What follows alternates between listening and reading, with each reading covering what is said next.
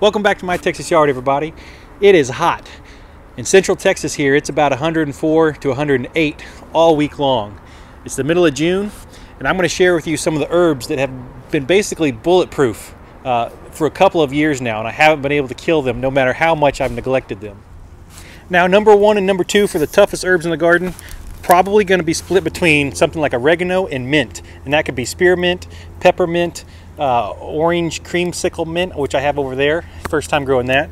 But without a doubt, maybe number one has got to be oregano. Now this is a classic, like Italian style oregano. I do have a spicy oregano, and both of these have been very hardy. This plant actually started over there in that corner, but I had so much oregano growing, I just started throwing mulch on top of it in a compost pile, and then this oregano plant has slowly crawled its way this direction. You can see it just pops up through the compost. I'll put a walking path over it. I'll start walking on it and it just grows out the sides. Doesn't matter the heat, doesn't matter the cold temperatures. This went through the freeze a couple years ago. Really, really hardy plant. Now number two that's basically indestructible here in Central Texas is spearmint. This has been growing for a few years now. I actually completely dug it up, and if you leave just one little piece of root in the ground, you're going to have more spearmint growing up. So I did this whole area is just taken over by it, so I dug it all up, but I really like spearmint for the tea. I'll just get some HEB organic tea bags, and I'll prick off sprig about this big for about 4 tea bags. Drop it in there with your tea bags. It makes the best sweet tea you've ever had. I guarantee it. Now the next one up, this might be one of my favorite. This is lemon thyme, and as you can see, I've already piled a big pile of mulch right here, right in the middle of this ginormous lemon thyme plant. And the reason I did that was it was looking a little old. It needed some new growth.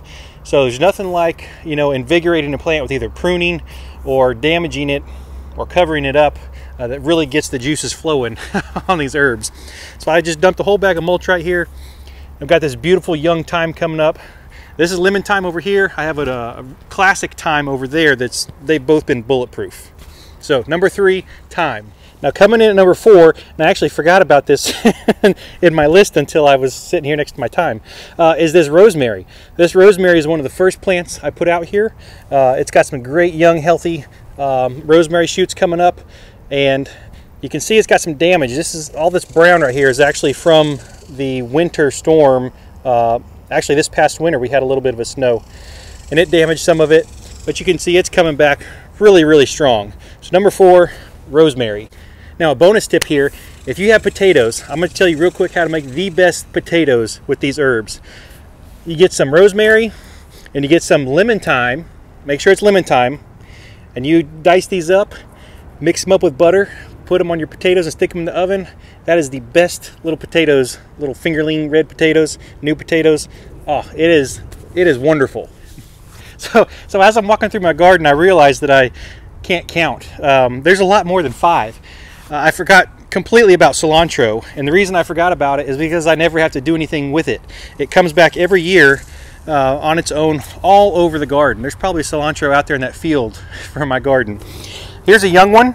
It's going to flower. Here's one that's more mature and actually had these brown seeds. And now funny thing is, little tips on there are a little information about this cilantro. When cilantro is young and green, you can use it for salsas, and the seeds actually have sort of a citrus flavor when they're green. Once they dry, the little seed pods become brown, and it's called coriander. Totally different flavor profile. All right, so under here next to my apple tree, this is the spicy oregano I was telling you about, and this is sage. So this was supposed to be number 5, but it's actually more like 6 or 7 on the list. But sage has done really well.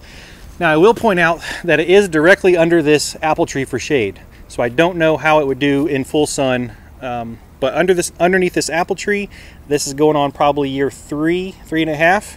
And you'll notice a lot of that dead sticks in there and little twigs. That is the sage plant that was originally put in. The freeze of whenever that really bad freeze was a couple years ago, it killed it, but the sage came back a little bit to the side here. So this is still the same sage plant. I haven't replanted. Been very hardy. underneath this shade tree. All right, this one right here, I wasn't going to put on the list, but it just occurred to me that I haven't really been babying this either, and it's survived about 3 years here, including some really hard freezes. And that's chives. I've watered them today, so they were a little bit droopy, so I watered them, and that water kind of laid them over, but they're coming back for the day. But these have been here probably about 3 years. They have completely died and then came back. So it might not be as bulletproof as something like oregano or mint, but definitely has been doing well here in full sun in Central Texas. So those are my top producing herbs that have been basically bulletproof for me for many years here in Central Texas. Now, if you have a herb that has done really, really well, or is really hardy, or maybe one that you just really like that you're doing something special with, like a tea or a tincture, put it in the comments. I would love to know about the herbs that are working for you. I'm always looking to expand the herbs in my garden. So it's 1,000,000 degrees out here. I'm gonna cut it short, but if you like gardening in Central Texas and you like clean, organic food, be sure to hit that subscription button, hit that like button, and we'll see you in the next one.